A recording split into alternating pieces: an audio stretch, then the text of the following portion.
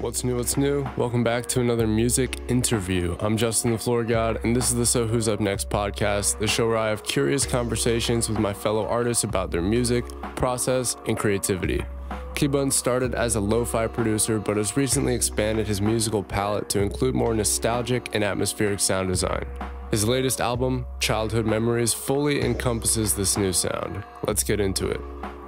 King Joey, where are you from? What's up, man? So I'm from California, from the city of Compton. Kind of famous. You know, like they made that movie with Jay-Z, Ice Cube, and all the rappers. Yeah, and how long have you been making music? I started making music 4 years ago, just messing around on my computer, you know. I bought this audio interface, which is basically kind of like something that allows your mic to go into the like USB drive. So I bought that. It's a Focusrite Scarlett. I bought that, and it came with a demo version of Ableton Live. That's what I used to make all my music and stuff. I didn't start releasing music until like 2 years ago on my SoundCloud. Gotcha. And so what do you think finally changed and convinced you to start releasing music? I feel like it was just one day where I was like, you know what, screw it. You know, I'm just making this music. Might as well just put it out there. You know, who knows? Maybe someone will like it. Yeah. And now you have 4 albums out, a bunch of singles and EPs, a few collabs here and there. Yeah. So it's looking like you're on your way for sure. You have like a little bit over 8K monthly listeners on Spotify right now, yeah? Around there, it drops and it goes up, you know? Yeah. So tell me a little bit about your first album, the With You album. Tell me a little bit about how that came to be. So that album, I was making a whole bunch of just random music and stuff. And one day I was like, I want to make something that's kind of more inspired, something. So I sat down. I was like, all right, I want to make this kind of a relatively long, you know, just chill, nice album. So I was like, I'm gonna start off with a couple of these like interludes, some, you know, some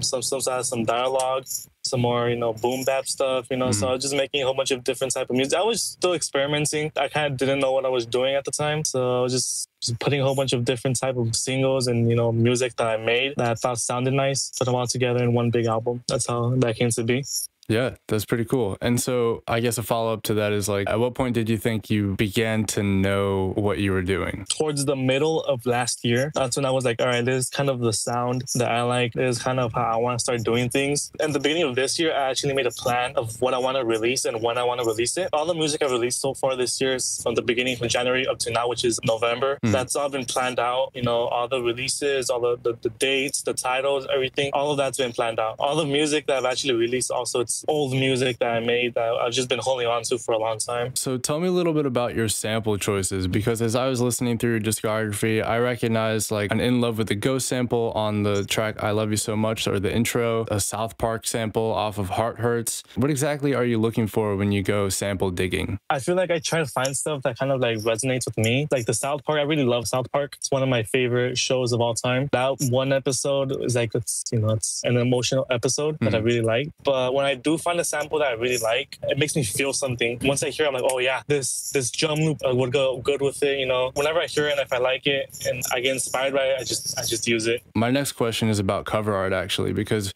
you seem to have a very good sense of cover art as like an aesthetic and stylistic thing. Like you have the starry night skies of Childhood Memories and I Love You So Much, and then you also have the kind of spacey, pink and dreamy atmospheric cover arts like from With You and the Evo 01 EP, and then you have the nostalgic VHS style Backyard Fantasies Volume 1 and Those Nights and all these different styles. So like, I guess my question is like, how do you come up with these cover art ideas? Mostly depending on like how I feel the song or the album or the EP, however it sounds, that kind of inspires me to make the cover art a specific way. Like you said, I really love the VHS, you know, the glitchy and that old kind of vibe. And I also like, you know, the night sky and stuff like that. So stuff like that, that's how I get very inspired by it. Mostly the VHS stuff, I really love like that old vintage and, you know, nostalgic feel and sound. So that's kind of where I get most of my inspiration from. And at the same time, as we're moving further into 2020 and going into 2021, with your release of Childhood Memories in particular, that one sounded a bit different than all previous releases. Where are you taking your sound as we go into 2021? Especially with that album, Childhood Memories, that wasn't very heavily lo-fi inspired, but I did try to use some elements from lo-fi because I really love lo-fi and I love, you know, like I said, that nostalgic feel. But with Childhood Memories, that was more about giving a story story about me, how I was growing up and all my experiences I had. It progressively, like from like the first track to the last one, it goes by when I was like born, I guess, to like now when I'm a little bit older. So it's like in chronological order. So with each song, I was trying to and capturing a moment in my life, depending on like what age or what experiences I was going through at the time, with a specific sound. So like with My Friends Are My Power, like it has the Kingdom Hearts melody that I recreated. Growing up, I love Kingdom Hearts. I love the Kingdom Hearts music and stuff. So I was heavily inspired, along with the message of like, yeah, I love all my friends, you know, like they helped me so much growing up, and you know, I'll always remember them. So that song was about that. Some other songs down the line, like I Hope You're Proud of Me, I'm sorry I'm not the man that you expected me to be. That's more of me, like, you know, being when I'm growing up, you know, that sometimes I question myself, like, am I the person that my parents want me to be? And depending on, you know, how the mood, that song is more like sad with like the guitar melody that I created. It's more emotional. So that album kind of, it fluctuates a lot with the sound selection and the melodies and stuff like that. So along with like the themes and just the aesthetic of all your albums, I definitely get the sense that you're making a world, and through this world building, you're introducing us to aspects of fantasy, aspects of nostalgia, aspects of your life, you know? And one of the characters that I've found in your music is Charlie. You have 3 songs that reference Charlie. One's called Charlie Made Me Do It, one's just called Charlie, and then the last one's called Charlie's Postscriptum. So I'm just curious, who is Charlie? Yeah, man. So that's something that a couple of people have pointed out too. So to me, Charlie it's a person in my life, but it's also like kind of, I try to use it as symbolism for this person who kind of affected me. Their impact on my life really made me like question a lot of things, you know? So like with the song Charlie's Postscriptum, the dialogue sample I used was basically saying how in life, no one's going to help you out except yourself, you know? So I really like that dialogue sample that I used and the sound selection I used in that one. And to me, that kind of boils down to how this person, Charlie, affected my life and how they kind of sometimes help me, sometimes, you know, hurt me, you know, depends on what I want to make a song about during what moment, you know? I completely follow you. And I feel like that's just part of the journey too, like kind of flopping around while at the same time discovering parts of your musical and creative identities. So let's pivot a little bit and let's talk about your collabs. There aren't too many collabs in your discography. You have Younger Days with Foshi, and then you have Those Nights, which you did with Black Bee, who we interviewed a while back. So I'm just wondering, like, how do you approach collabs, and can we expect more in the future? I love working with other people. Black Bee, I love how he does those little high pass filters. I love how he has that little style to him. And Foshi, I've sent him some beats in the past, and we worked here and there. I'm always open to working with anyone. You know, I feel like I saw that Black Bee interview, and I love what he said, that it doesn't matter your following count or how many listeners you have. Everyone, you know, everyone has their own unique style. And I think that's 100% true, you know. Me starting off, I don't think that I have the same skills that I do now. So I wouldn't expect anyone to like want to collab with me. But if I find someone who is like smaller than me, but like their music is dope, I'm not gonna let their, you know, like their clout or whatever affect my decision to want to collab with them, you know. Like if your music is dope and you want to work with me, let's do it, man. Let's make some dope music, you know? Yeah, exactly. And another collab that I really enjoyed was on Black Bee's Awaited Ahead EP. You and him did the Serenity track together, and that one in particular I really enjoyed. Are there any like crazy stories or crazier stories behind making any album or any song in particular?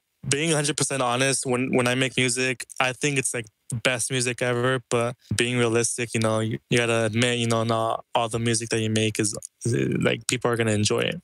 So when I was making Childhood Memories, I basically cut that entire track list in half, and I was like, I'm gonna make this album. It's gonna be short, but I'm gonna make sure that each song is perfect. So I would sit down every single day working on it, like 3-4 hours on each song, and it was to the point where I was getting tired of listening so much. I was like, nah, I have to finish it. You know, it gotta be perfect. Yeah, for sure. So what exactly is that process like? Like, how do you know when you're going to cut a song? I think it's mostly when I listen to it over and over and it doesn't vibe with me. There's times when I make music, I'm like, oh, it's amazing. You know, it's a vibe, you know, I'm chilling to it, I'm vibing to it. But if a song doesn't make me do that, and I'm like, if I don't vibe with it and I made it, you know, what's to say that some random person's going to like it, you know? For sure. Is there anything specific you had planned for the future, like maybe a Backyard Fantasies Volume 2 or something like that? Oh yeah, of course, man. Actually, I made that entire album when I went on a trip to New York last year. Hmm. So I made those songs over there, and I'm in the future. I'm planning on definitely going again. The album cover of Backyard Fantasies, it's a city called Blumenberg. It was beautiful, and that's the whole entire inspiration of that album. The album cover is a picture of someone's actual backyard. Their backyard is literally like they have the forest outside their backyard. I'm like, wow, it's amazing. So I want to plan to go over there again. You know, get some more inspiration and make volume 2. Is geography a super important major factor in what you create, or do you draw inspiration from other places usually? Most of my inspiration comes from the media I like. You know, like I love anime. I love watching anime. So there's a lot of anime samples in my music and stuff like that. When I go out to like different city or like to a lake or whatever, seeing all that beautiful nature definitely does inspire me to create more. It allows me to free my mind of everything and just like focus on my music. Mm-hmm. And I'm also curious just because I feel like it's a part of everyone's process. Like when you do find yourself kind of burning out, how do you work your way around that? Like what do you do to get over it? I force myself to like sit down every single day and try to make something, you know, just anything, like a loop, you know, like a melody, just something to like keep me on that grind, you know, like just if one day, you know, I'm just completely not feeling it, I don't want to do anything.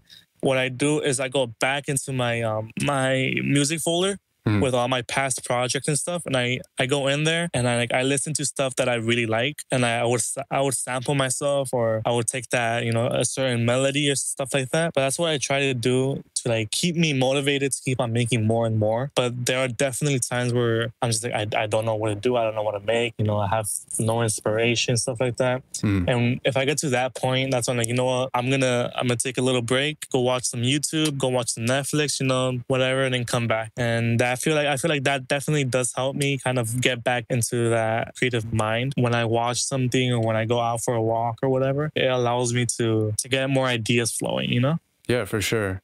Who's your dream collab? There's an artist. He's not lo-fi, but you know, I love his music. His name is Shinigami. His music also inspired me heavily a lot. So he makes more like rap, you know, like underground rap type music. He made an album called Luna, which is more chill, you know, more lo-fi. And that album was the one that kind of like pushed me towards making more music more often.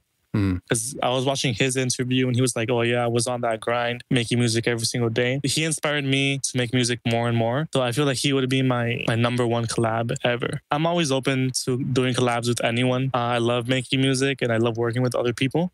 When you make music with other people, you're open up to more ideas and more inspiration. You feel me? Yeah, for sure. And we definitely get a sense of that in the collabs that you have worked on and things like that. What advice do you have to people wanting to get into the space of lo-fi music production, or just in general? What advice do you have to people who want to get into music?